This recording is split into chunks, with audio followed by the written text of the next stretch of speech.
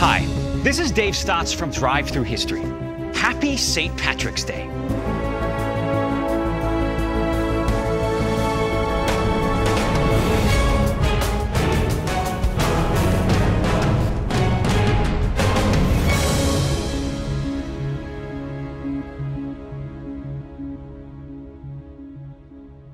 The date of St. Patrick's death, March 17th, is celebrated throughout the world as St. Patrick's Day. In America, it's a day to wear green, march in parades, visit pubs, and eat corned beef and cabbage. Indeed, for Irish Americans, it's a day of ethnic pride. But similar to other special days on the calendar, March 17th has lost much of its original foundation, much of its special meaning. So, what is the forgotten history related to St. Patrick? In this special episode of Thru History, we're going to ancient Hibernia, the land of winter, to find out.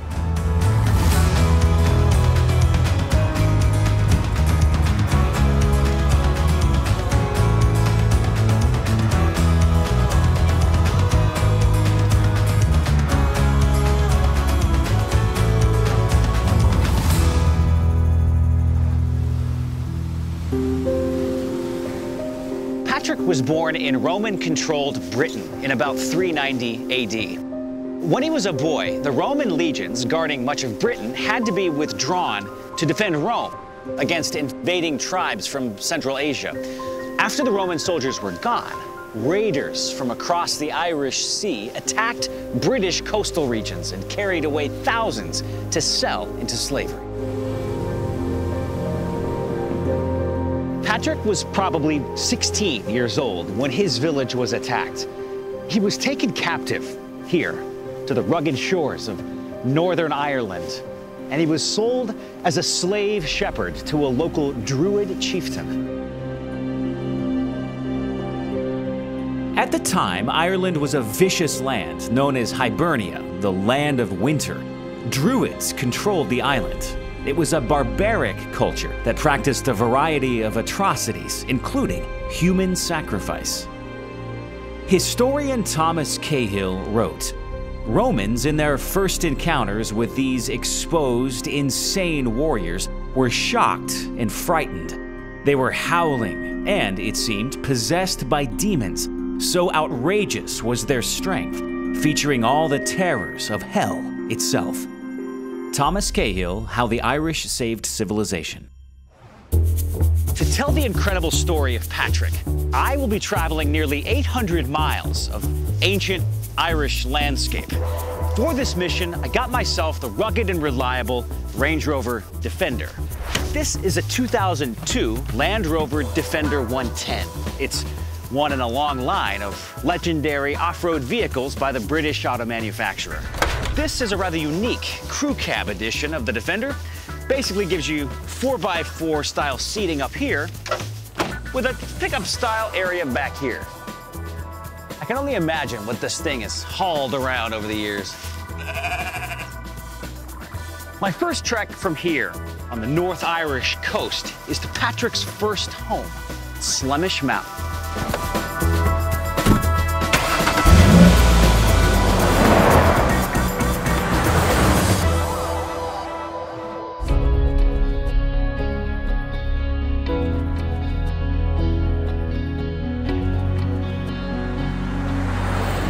This is Slemish Mountain in County Antrim in Northern Ireland.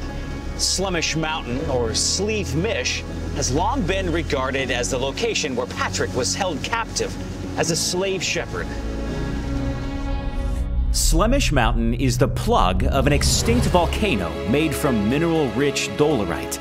It has a very distinctive appearance with a steep and rugged top section and smooth, sloping fields surrounding the bottom. The mountain dominates the landscape for miles around. Although usually beautiful and full of wildlife this time of year, Slemish Mountain endures months of wet, cold, and nasty weather.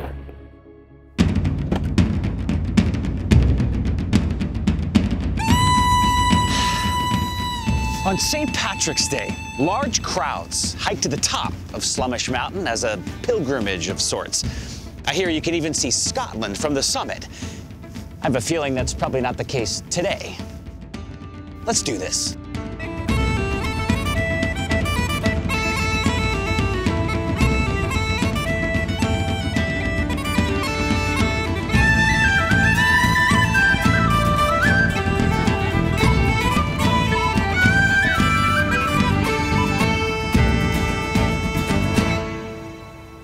The work of a slave shepherd was bitterly isolated and strictly enforced. The Druid slave masters were known for their obsession with fear and death. Human heads were impaled on walls and posts as warnings throughout the whole territory. The local Druid priests also demanded human sacrifices to their many gods. Patrick likely observed the ritual of the Wicker Man, where villagers were forced inside a huge human figure woven of sticks. At the end of the ceremony, the Wicker Man was lit on fire, creating a massive blaze that could be seen for miles. This is the awful world that Patrick experienced while fighting off packs of wolves and wild boars on the slopes of Slemish. He later wrote in his autobiography, Confession, "I did not believe in the living God, nor did I from my childhood, but lived in death and unbelief until I was severely chastised by hunger and nakedness." As Patrick faced his first months of loneliness, hunger, illness, and despair here on Slemish Mountain, he began seeking God. But after I came to Ireland, every day I had to tend sheep, and many times a day I prayed, the love of God and his fear came to me more and more, and my faith was strengthened. And my spirit was moved so that in a single day I would say as many as 100 prayers, and almost as many in the night. And this even when I was staying in the woods and on the mountains.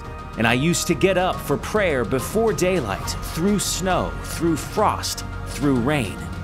There the Lord opened the sense of my unbelief, that I might at last remember my sins and be converted with all my heart to the Lord my God, who comforted me as would a father his son.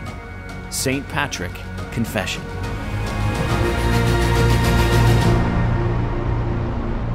Well, I made it to the summit of Slemish Mountain. To think that Patrick ended up serving 6 long years as a slave shepherd up in these harsh, secluded hills of Northern Ireland. Although beautiful, I can't imagine the painful isolation, alone, with no social contact, no community. Looking out at this stunning landscape, Patrick's story reminds me of another historic figure that served as a shepherd in seclusion during his young life, David from the Old Testament. Scripture tells us that David spent his formative years developing his courage and character alone in the Judean wilderness. While tending sheep, both of these men developed a total dependence on God. In Psalm 63, when David was alone in the desert of Judah, he wrote, "You, God, are my God. Earnestly I seek you. I thirst for you. My whole being longs for you, in a dry and parched land where there is no water. On my bed I remember you. I think of you through the watches of the night, because you are my help. I sing in the shadow of your wings. I cling to you. Your right hand upholds me."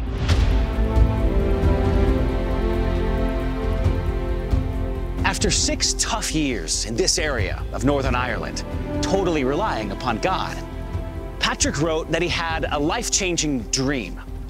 In Confession, he recalled, "One night I heard in my sleep a voice saying to me, 'It is well that you fast. Soon you will go to your own country.' And again, a voice saying to me, 'See, your ship is ready.' And it was not near, but at a distance of perhaps 200 miles. Then I took to flight. I went in the strength of God, who directed my way, until I came to that ship."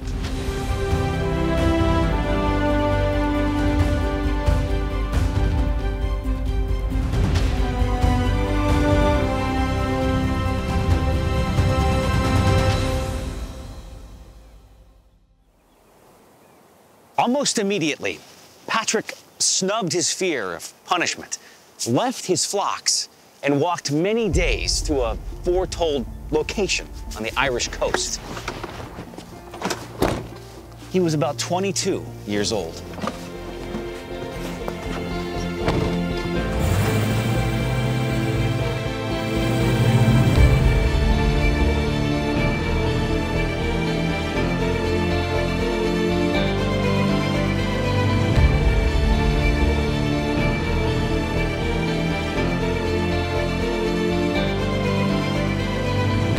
Now, tradition tells us that Patrick caught a ship somewhere between here at Howth Head near Dublin and Wicklow Head, about 45 miles south of me.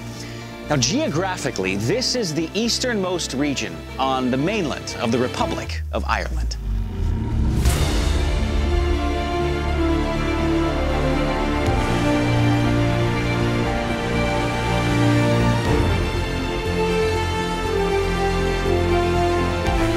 Patrick the Fugitive traveled back over the Irish Sea to Britain. There, he joined a monastery and dedicated the next 20 years of his life to pursuing God and the gospel of Jesus Christ.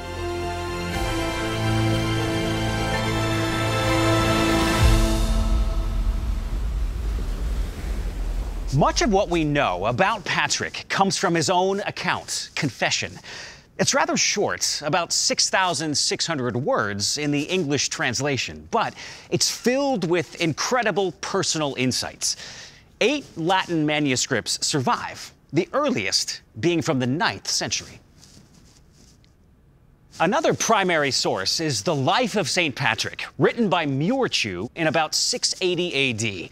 According to Muirchew and other traditions, Patrick spent the next 20 years of his life in Britain and France, studying at places such as St. Martin's Monastery in Tours and the island refuge of Larenz Abbey. He ultimately became a priest, probably ordained in Auxerre, France. After 2 decades, Patrick couldn't deny his heart for the Irish people and his calling to return to them. According to Confession, he had a series of dreams and visions that finally compelled him to return to Ireland. It was about 432 AD. At this point in history, Ireland was dominated by full-scale barbarism, where murder, rape, slavery, and human sacrifice were commonplace. Nonetheless, Patrick wrote, "I am ready to be murdered, betrayed, enslaved, whatever come my way." He had to return for the Irish people he loved. So, let's return to Ireland and see what happened next.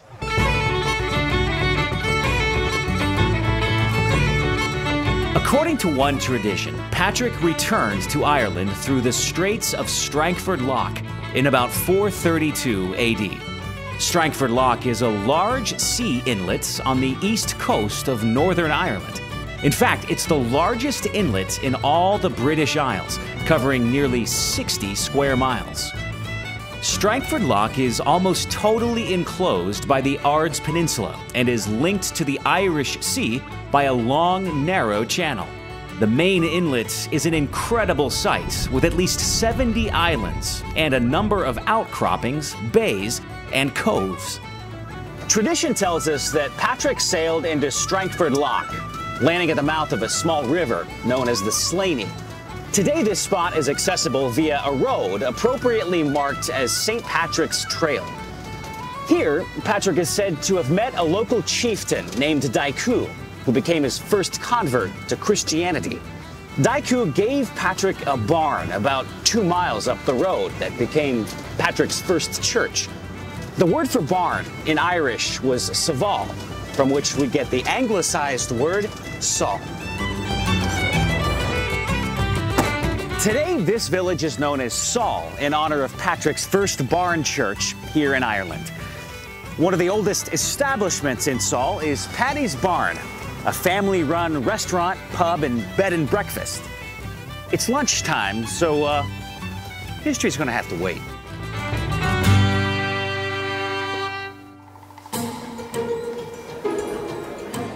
I would say Paddy's Barn knows how to set a table. This is a meal, my friends. fit for a hungry Irishman. All right, so I ordered the roast of the day, turkey, ham, and stuffing with potatoes, and a side of sausage and mash. And this is just mash.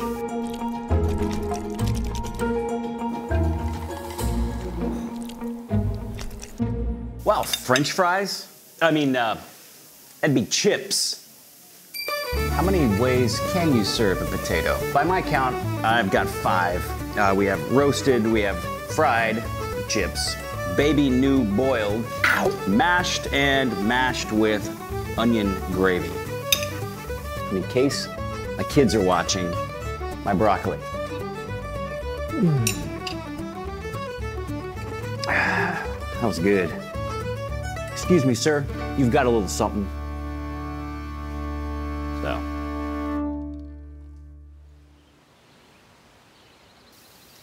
That hill above the village of Saul is considered the spot where Patrick's barn church first stood. Many consider this site the cradle of Christianity for Ireland. Following Patrick's death, there was a Christian monastery up there for more than 300 years until it was plundered and burned by the Vikings. A medieval abbey replaced the monastery, but that too was later pillaged and burned to the ground. The Church of Ireland built a new church up there in 1932 to commemorate the 1500th anniversary of Patrick's return to Ireland. It is known as St. Patrick's Memorial Church. Let's go take a look.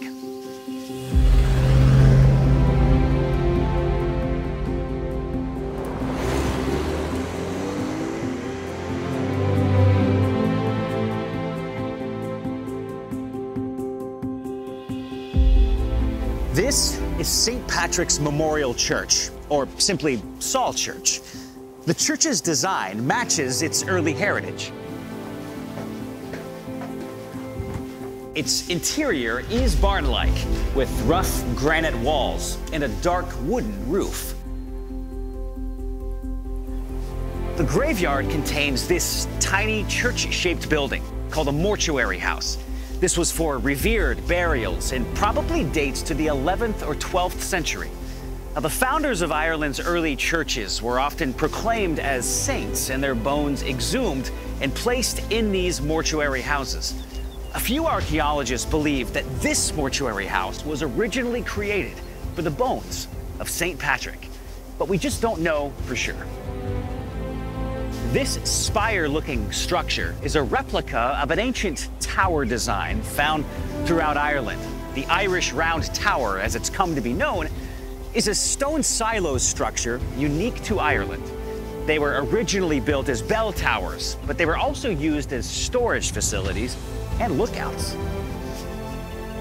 Typically found near a church or a monastery, the door of the tower usually faced the west doorway of the church.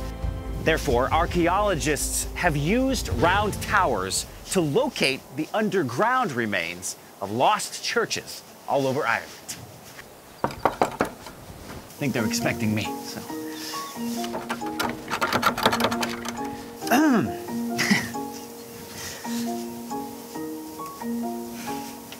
I thought we called ahead.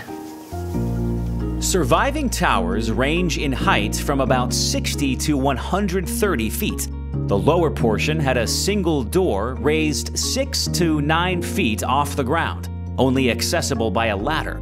This was more for structural integrity than defense, since the towers were generally built with very little foundation. Many had 2 to 3 wooden doors inside with ladders in between. Slits near the top acted as defensible windows.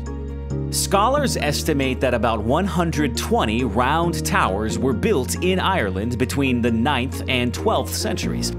Many still exist in various states of ruin, but 18 to 20 are almost fully intact.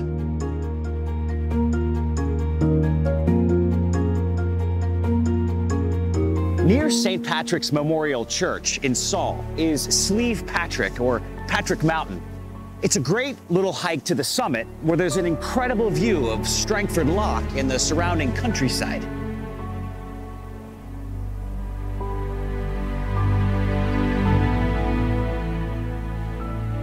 At the top of Slieve Patrick, there is also this massive statue of St. Patrick with these bronze panels showing scenes from his life. In 1932, on the 1500th anniversary of Patrick landing in this area, the owner of this property donated it to the Catholic Church. As part of the 1500th anniversary celebration, construction began on this awesome memorial statue. Oh, and here's that amazing view of Strangford Lough I was talking about earlier. Almost looks real, doesn't it?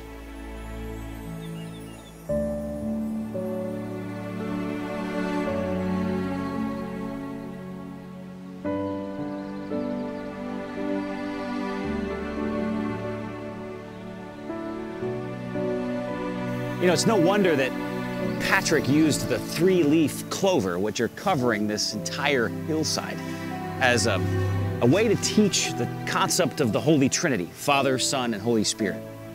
He was a truly gifted teacher.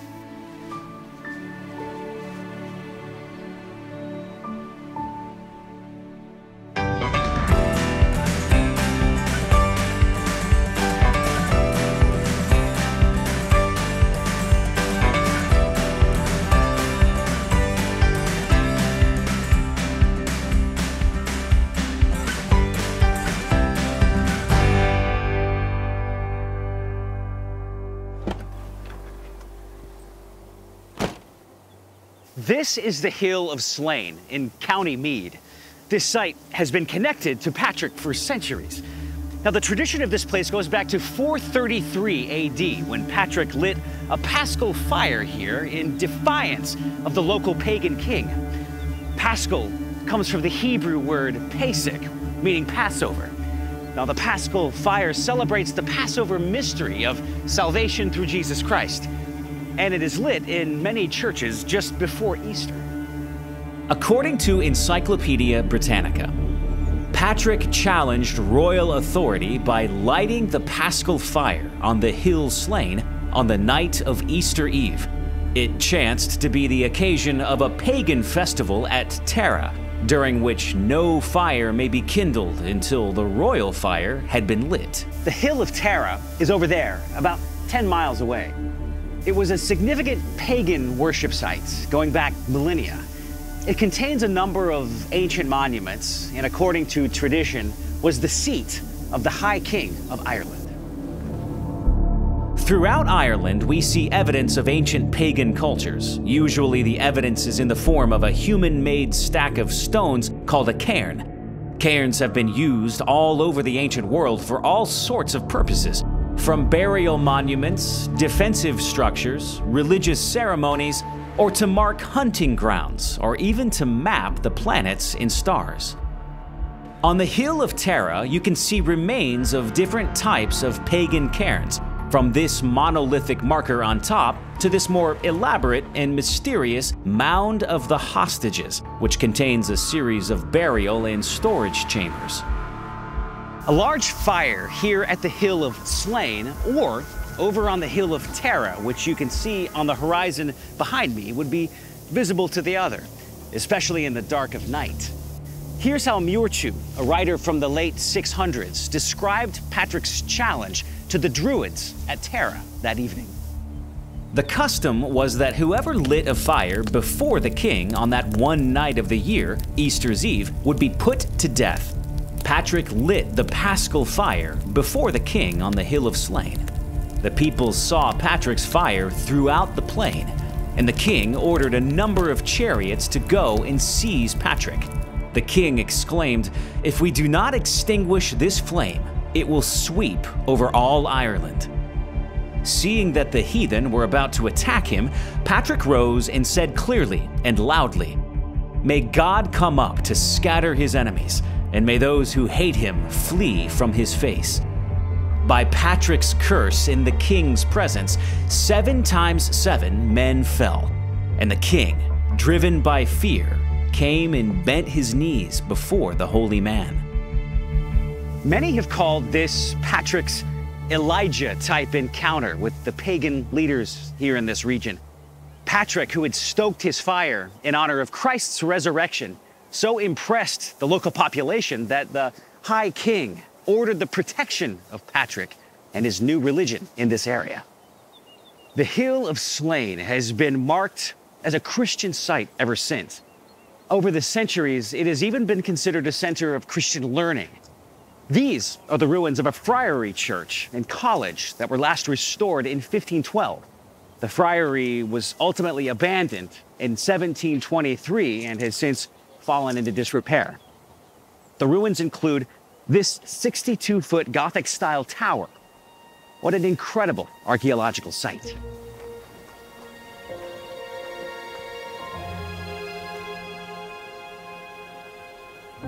So, Patrick had an early victory for the gospel here at the Hill of Slane.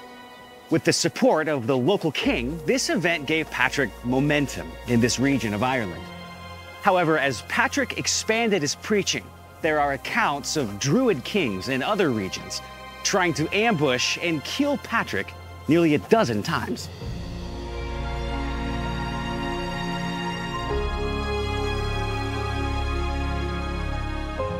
In confession, Patrick wrote, "Daily I expect murder, fraud, or captivity, but I fear none of these things because of the promises of heaven. The merciful God often freed me from slavery and from 12 dangers in which my life was at stake, not to mention numerous plots. God is my witness, who knows all things even before they come to pass, as he used to forewarn even me of many things by a divine message. I came to the people of Ireland to preach the gospel and to suffer insults from the unbelievers. I am prepared to give even my life without hesitation, and most gladly for his name, and it is there that I wish to spend it until I die."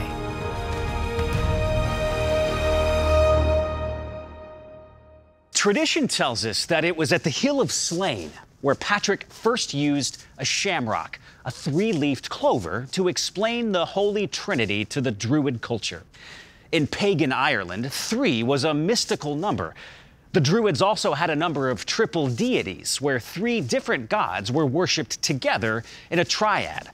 It is said that Patrick capitalized on widespread cultural myths to teach the triune nature of the Christian God, Father, Son, and Holy Spirit.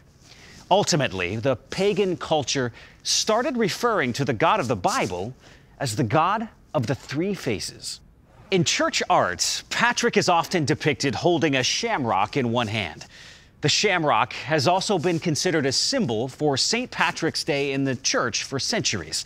However, in American culture, the shamrock has lost its connection with Patrick's teaching of the triune nature of God. In fact, the shamrock is now more of a good luck charm associated with the luck of the Irish, especially the rare 4-leaf version.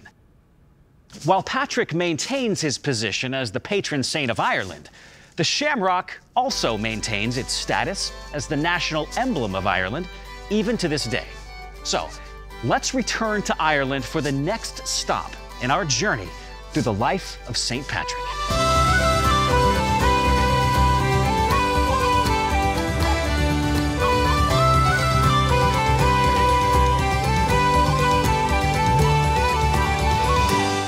This is Westport in the county of Mayo on the extreme western side of Ireland. I'm in a stunning U-shaped valley created by an ancient glacier flowing into Clew Bay. Now in 441 AD, tradition holds that Patrick spent 40 days on the summit of that mountain up there, praying, fasting, and seeking God. Let's drive a few miles for a closer look.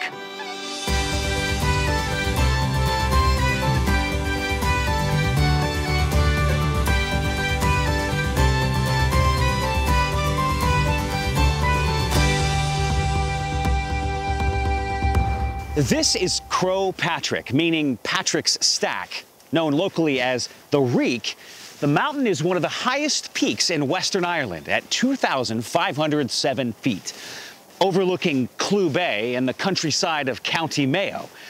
Many consider this the holiest mountain in all of Ireland, with a tradition of pilgrimage going back some 5,000 years. Before Patrick, it was a place for pagan rituals, including a major celebration at the beginning of the harvest season.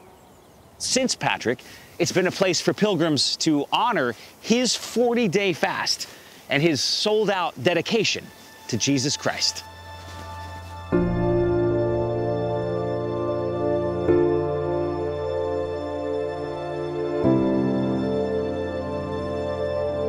This is Marisk Abbey at the base of the mountain. It was founded in 1457 as a friary to help instruct the local Catholics in their faith. It is built on a site traditionally connected to a simple church that St. Patrick built. Due to suppression during the Reformation period, the friars were driven out in 1577.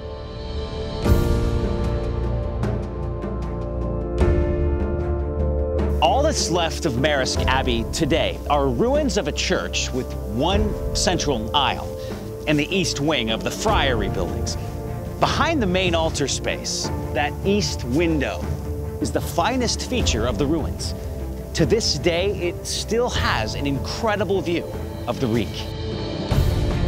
Each year, the Reek attracts about 1 million visitors. On the last Sunday in July, known as Reek Sunday, over 25,000 pilgrims climb the mountain on that single day alone.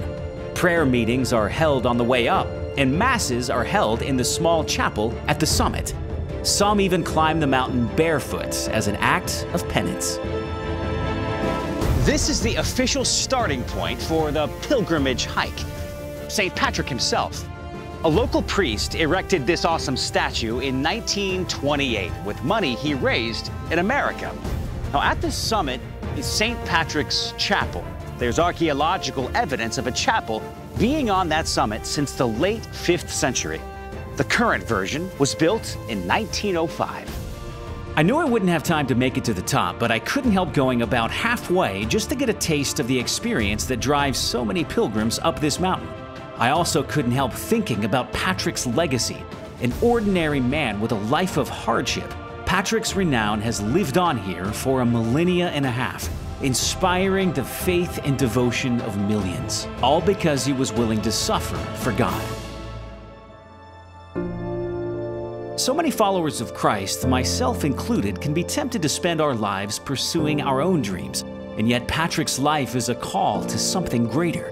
What God can do with a simple person with extraordinary faith is immeasurable. So many places in Ireland would simply be just another hill or mountain, but have enormous historical significance because of Patrick's legacy of faithfulness. The next such place was about a half-an-hour drive away, at an 800-year-old abbey.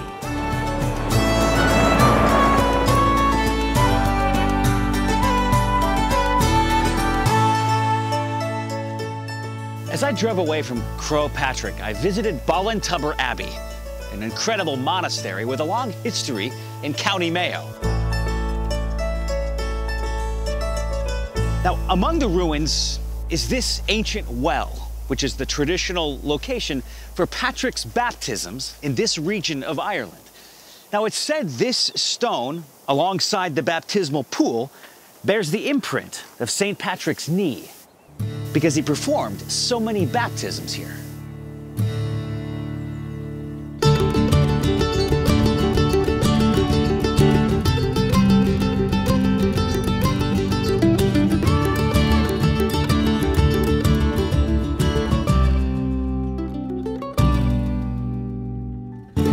This is the historic city of Armagh in Northern Ireland. Since the time of Patrick, Armagh has been considered an education center, known as the City of Saints and Scholars. After centuries of Christian monasteries, the educational tradition continued with the founding of the Royal School in 1608, the Armagh Observatory in 1790, and St. Patrick's College in 1834. In about 455, Patrick built a stone church here and declared Armagh the central church of Ireland. St. Patrick is considered the first bishop of Armagh, and the Church of Ireland has been on this site ever since. Since Patrick, the church itself has been destroyed and rebuilt over a dozen times. The last significant restoration on the current structure was between 1834 and 1840.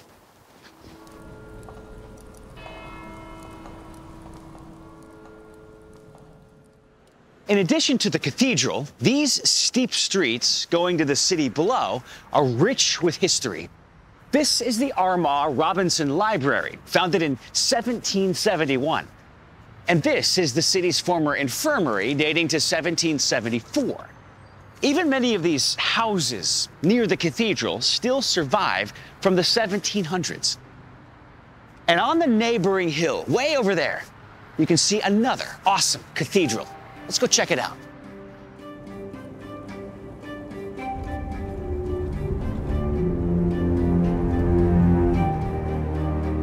Patrick established Armagh as his central church in Ireland. Now, this incredible Roman Catholic cathedral over on the next hill has been built in various phases between 1840 and 1904. It serves as the seat of the Catholic Archbishop of Armagh, primate of all Ireland.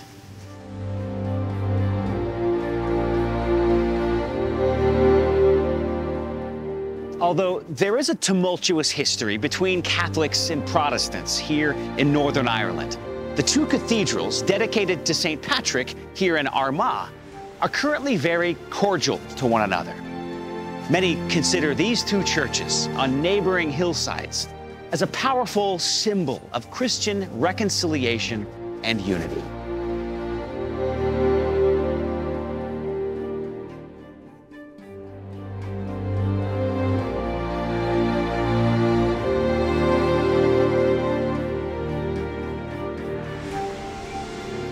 There are dozens of churches here in Ireland that bear St. Patrick's name and probably have some sort of connection to an event in his life. We just can't visit them all. However, we would be derelict in our drive-through history duties if we didn't take you to the most famous one here in Ireland. The next stop, the capital city of Dublin.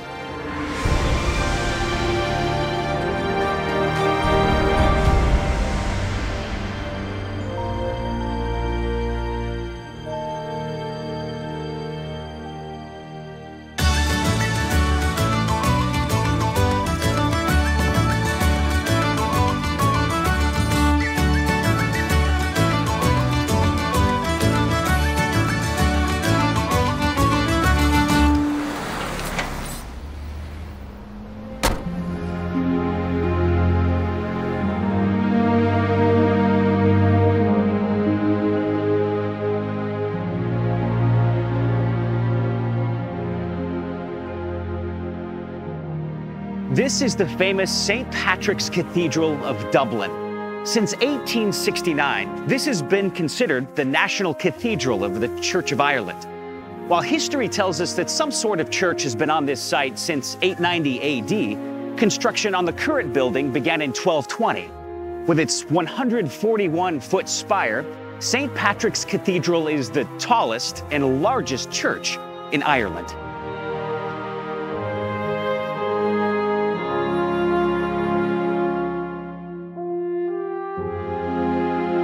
And the massive interior of St. Patrick's Cathedral is simply stunning.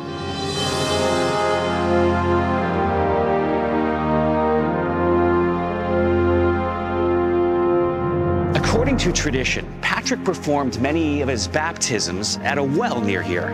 In the early 1900s, archaeologists discovered a number of stone grave markers from the 10th century at a park next door. One of the stone slabs covered the entrance to an ancient well, and some scholars believe that this was St. Patrick's well, where he performed baptisms. The stone marker is now here at St. Patrick's Cathedral. St. Patrick's Cathedral in Dublin is a fitting tribute to the huge impact and incredible legacy of St. Patrick here in Ireland. Patrick died on March 17th, 461 AD. Now, we don't know the circumstances surrounding his death, but it appears that it was just old age. Before his death, St. Patrick wrote this: Patrick the sinner, an unlearned man, to be sure. None should ever say that it was my ignorance that accomplished any small thing. It was the gift of God. We have one more stop in the life of St. Patrick, the place where he's laid to rest.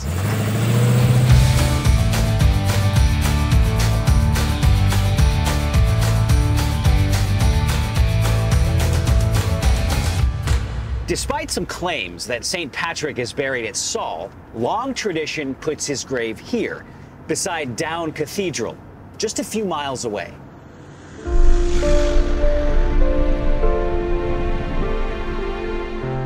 In the period following St. Patrick's death, the Hill of Down came to be regarded as his burial place.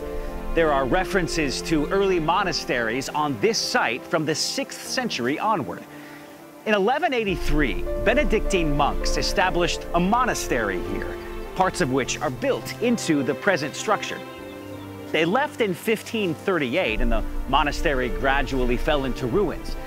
Toward the end of the 18th century, a number of notable families in County Down raised funds to restore the building that you see here.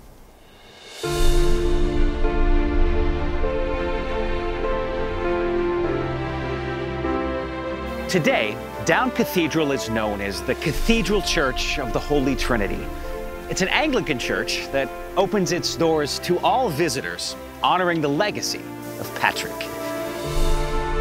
Regarding his legacy, the historian Thomas Cahill wrote, "Only this former slave had the right instincts to impart to the Irish a new story, one that made sense of all their old stories and brought them a peace they had never known before." Because of Patrick, a barbarian land lay down the swords of battle, flung away the knives of sacrifice, and cast away the chains of slavery. In 1900, this granite boulder was placed here, inscribed with a cross in the name Patrick. Many scholars agree this simple slab is the probable location for Patrick's burial site. Returning to our comparison of St. Patrick to King David, Psalm 78 says, "He chose David his servant and took him from the sheep pens. From tending the sheep, he brought him to be the shepherd of his people Jacob, of Israel, his inheritance. And David shepherded them with integrity of heart. With skillful hands he led them." Psalm 78, 70 through 72. What a powerful picture of St. Patrick's similar legacy here in Ireland.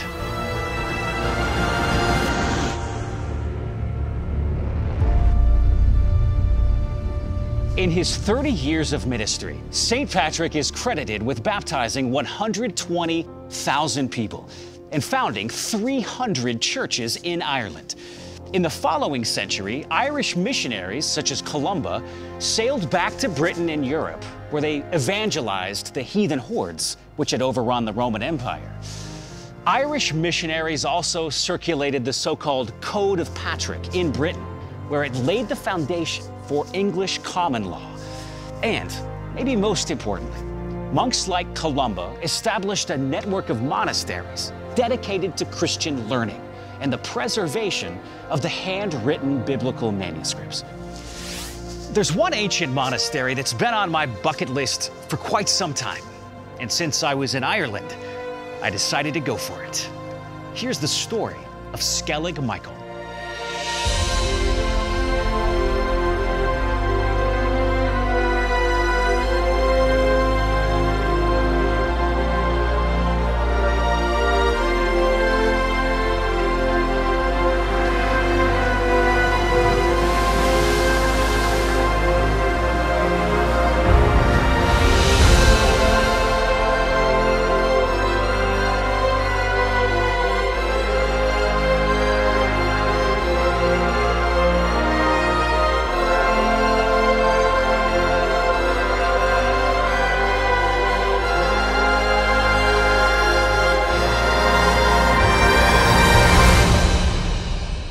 Skellig Michael, or Great Skellig, is the larger of the two Skellig Islands, about 8 miles from the Irish coast of County Kerry. The name Skellig comes from a Gaelic word meaning rock in the sea. Within 100 years of the death of St. Patrick, a Christian monastery was established here as a place of Christian isolation, learning, and protection. The monastery remained in continual use until it was abandoned in the late 12th century. Most of the island and the ruins of the monastery became a UNESCO World Heritage Site back in 1996. The Skellig Islands are also considered important nesting grounds for rare species of birds. And spoiler alert, since 2015, Skellig Michael has doubled as a hideout for a certain Jedi hermit. You know, it's not easy getting to Skellig Michael. Only a few boat operators have permits, and there's only a few-month window during the summer when the weather cooperates. Even then, trips to the islands are canceled if the seas are too rough. The monastery is only accessible by 3 sets of steps, which come right out of the sea. The monks created 3 routes, known as the East, South, and North Steps, so that they could have access during different weather conditions. As you can imagine, this place gets very nasty, even inaccessible during the dark winter months. Today, only these South Steps are open to visitors. The South and North Steps meet here at Christ's Saddle and continue as one to the monastery.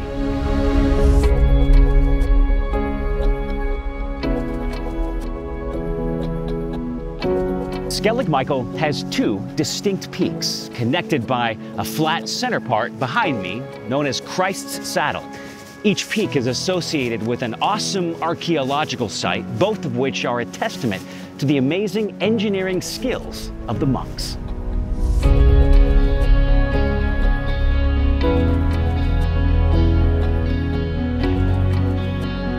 The first site is this main monastery built right into the steep slope on the east side of the island. The monastery complex includes a main church, smaller chapels, graveyard, garden, water cisterns, and these famous beehive huts for living quarters. It was an incredible journey to a truly epic location on our planet. Not only are the natural features stunning, but the historical importance of the place is momentous. Skellig Michael represents an awesome era when monks in secluded places helped preserve Christianity and its biblical manuscripts.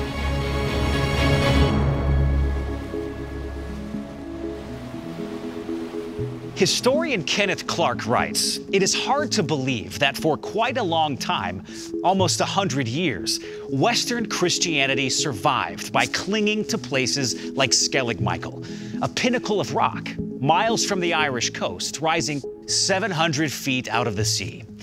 Now, the 100 years of which he speaks stretch from the late 5th century after Patrick's death to the late 6th century, by which time Irish monks had reconnected barbarized Europe to the texts and traditions of Christianity.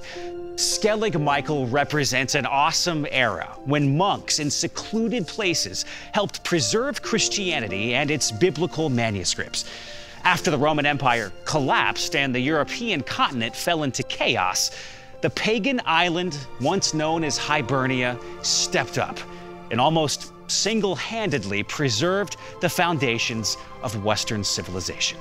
And speaking of biblical texts from this era, let's return to Dublin one last time and explore one of Ireland's great national treasures.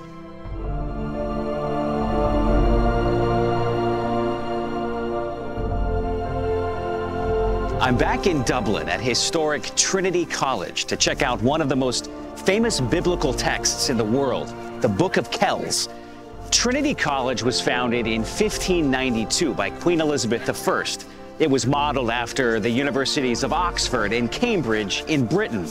But unlike those other ancient universities, only one college was ever established here. So the designations Trinity College and University of Dublin are interchangeable. Trinity College is widely considered to be the most prestigious university in Ireland and among the most highly regarded in all of Europe.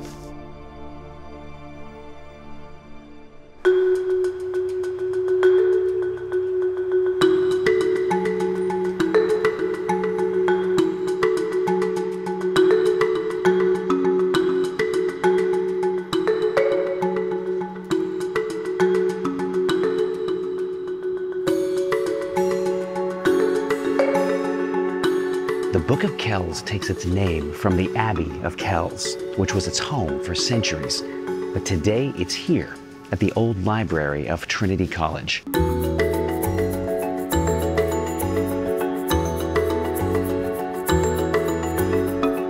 The old library was constructed in the 18th century to house Trinity's massive collection. Upstairs is the famous Long Room, which displays 200,000 of the library's oldest books in these incredible oak bookcases. Downstairs is the Book of Kells exhibition, turning darkness into light. The highlight is the room known as the Treasury, where the actual Book of Kells and related manuscripts are on display. To preserve the Book of Kells, the library usually shows 2 of the 4 volumes at a time. The curators also rotate through 1 page of illustration and 1 page of text, so no page is exposed to the environment for very long. As a sensitive national treasure of Ireland, we can't film it, but I'm going down to take a look without the cameras. The Book of Kells is an illuminated manuscript containing the 4 Gospels, Matthew, Mark, Luke, and John. An illuminated manuscript is a handwritten copy of the text, decorated with colorful initials, borders, and illustrations. The Book of Kells was created in Ireland or England in about 800 AD by monks belonging to the Columba movement, which was directly influenced by Patrick. It was written in Latin, drawing from the Vulgate and other earlier texts, and is considered a masterpiece of Western calligraphy and biblical illumination. The Book of Kells is widely regarded as Ireland's finest national treasure. In the 12th century, the historian Gerald of Wales called it, quote, "the work of an angel, not of a man." One of the most revered pages of illustration illuminates the Gospel of Matthew, chapter 1, verse 18. In Latin, the verse begins, "This is how Christ came to be born." The illustration page is crafted almost entirely around the name of Christ, or more specifically, the traditional abbreviation using the Chi-Rho symbol. Chi and Rho are 2 letters of the Greek alphabet, the first 2 letters of Christ. Chi is written as an X, Rho is roughly a P. Remember, this was hand-drawn in about 800 AD. The Greek letters almost appear to float on the page. The Book of Kells is one of the most famous examples of a biblical manuscript produced from the late 6th through the early 9th centuries in monasteries planted as a direct result of Patrick. It also turns out these monasteries were the key to preserving Christian texts after the fall of the Roman Empire and during the darker periods of European history that followed. In fact, when we look back on history, it was the outlying island of Ireland that was central to preserving Western civilization. It was the monasteries that protected Christian traditions, hand-copied the biblical manuscripts, maintained other key texts of Western thought, and generally re-evangelized Europe after the fall of Rome. And it all started with the faith, courage, and endurance of a man named Patrick.